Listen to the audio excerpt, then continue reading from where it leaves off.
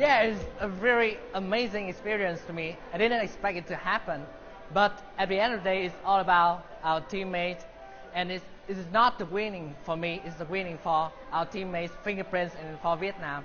And I'm very proud to be a part of one team and achieve this. My friends will be absolutely excited about this, and I hope they will be excited about this with me. They feel a little bit happy, and it's like, okay, now let's share the prize and let's treat me a dinner or something like that. But I really, yeah, pleasure to do that for them.